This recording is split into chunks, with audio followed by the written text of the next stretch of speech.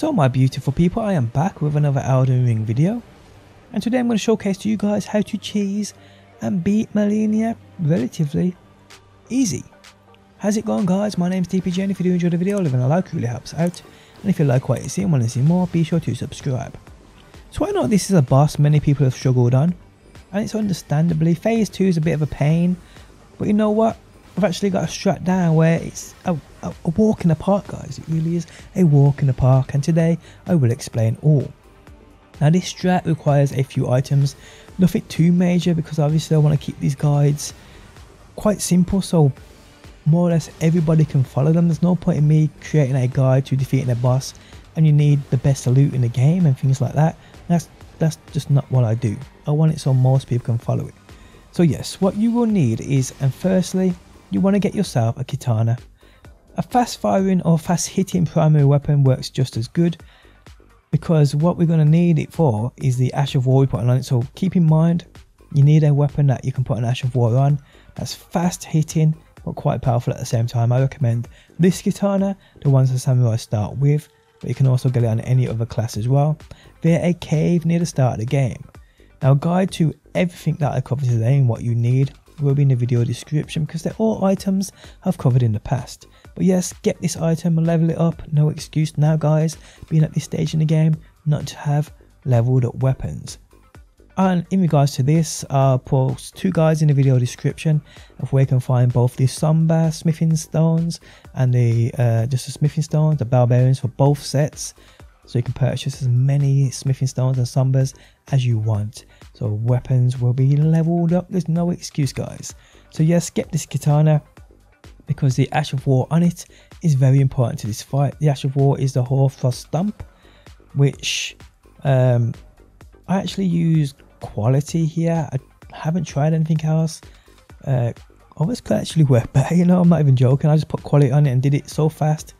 Yeah, so yeah, try anything else. Could work better, because what this does, guys, is it's beneficial in phase 1 of this fight, because you stomp and it staggers the boss.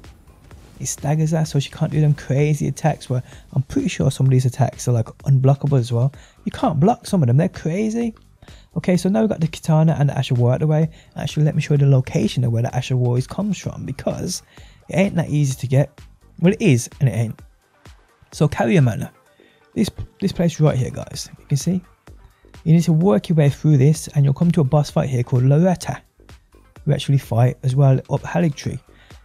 Once you beat him, he will give you a something bowl. It's like it's a sorcery thing anyway, which I'll talk about in a second. It's actually beneficial to this fight. But yeah, once you clear out him, you come around here and you come this way. Come down these like little ledges that stick out of the mountain on your horse, and come to this way. Now when you get here, you'll see like footsteps running around in a circle. If you're standing away these white footsteps, and as soon as they hit your path, you hit it, you'll get the Hoarfrost Stomp, Ash of War, there and then, ready and done. Simple as that. Okay, so we need a staff. Now a staff of any kind will work, it doesn't really matter as long as it's leveled up. I do recommend this one though, it's my favourite in the game, but hey, yours may differ. Meteorite one would be just fine, as long as, well, that scales with you, but either way, it would work. Just it doesn't matter, it will work. Armour, I'd recommend you putting on tank armour. I did it in Radahn armour, but if you got any tank armour guides to both of these in the video description too, they will be super beneficial too. The next thing we need, which is your Mimic Tear. Now we need the Mimic Tear because he acts as a decoy, he acts as the sponge, he acts as the tank. He takes the boss's aggro while we do other work. So the Mimic Tear is super beneficial to this. I mean, you could use other tiers. Not tiers, what am I on about? Other summons. Like the Pumpkinhead is a good tank. I heard the Jellyfish out as well, but I haven't used them myself. The Black Knife's great, but the Mimic Tear, like I said, he copies what you do. So if you're wearing that tank gear, it's more beneficial to this actual strat, because he can obviously tank more damage. So yes. And also if you're using the samurai, he will lay down some decent damage with that too. Or the katana, he will lay down some decent damage with that. So yeah. Okay, so the reason we're using a staff, guys, is because there's a spell or a sorcery that we want to use, and it's this one right here, the Loretta's Mastery. Now there's no excuse, you'll have this because you beat Loretta before you come down to here. Now it does require 46 in intellect. If you don't have this, you can use this great bow, which you get from Loretta, I believe, in Carrier Manor, which I just said. But yeah, either one of these will be great. This one obviously hits harder. This one doesn't hit harder, but it requires way less intellect. So yeah, either of these will be perfectly fine. Or to be honest, any powerful sorcery that tracks would be fine for this. Would be absolutely fine for this. So keep that in mind. You can test other things if you ain't got these, or your intellect ain't high enough. And guys, I think that's about all you need, to be honest. I mean, let's have a quick check. I mean, there's nothing in regards to talismans I've got here that benefits me anyway. I mean, you could put on things that would definitely help you. There's many things here, guys. I just thought, you know what, I don't really want to go down the route of you need this talisman, you need that talisman, because I'm sending people all over the map to come here. I don't think it's necessary, but hey, use what you can that helps you. Simple as that, guys. Okay, so the boss fight you'll see on screen now. So yeah, what I actually try and do at the start is try and get her into the corner. Sometimes it works, sometimes it don't. If it does work for you, when you get her in a corner and you and your mimic are going at her, it just obliterates the health a bit, especially if you're both stomping at the same time.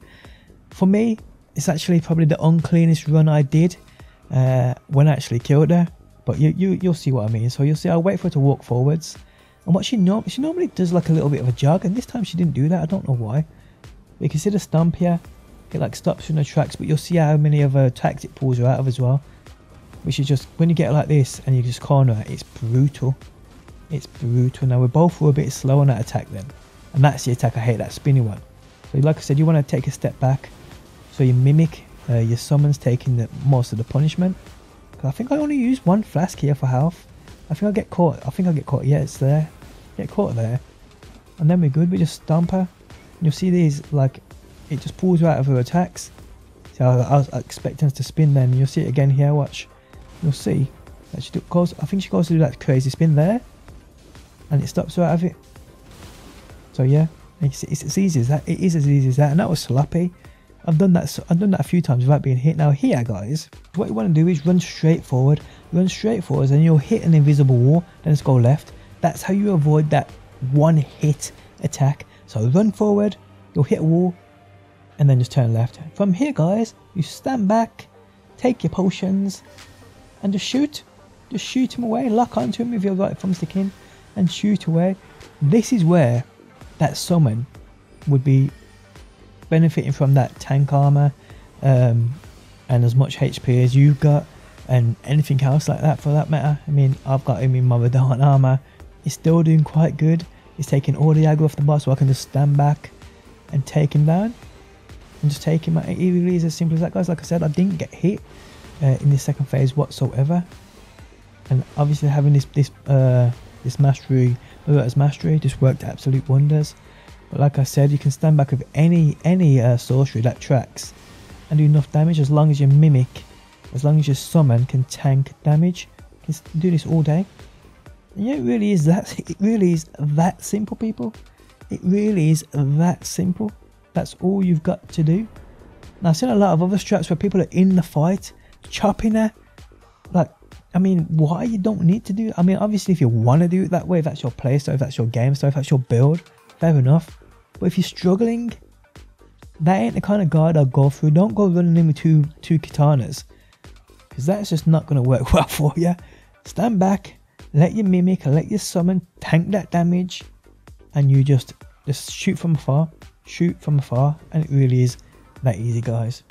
And there we have it. If you watched the video and it helped you out, help me out by leaving a like. If you want to see more Elden Ring and never miss a video I upload, subscribe and turn notifications on. And hopefully, my beautiful people, I will see you on that next one.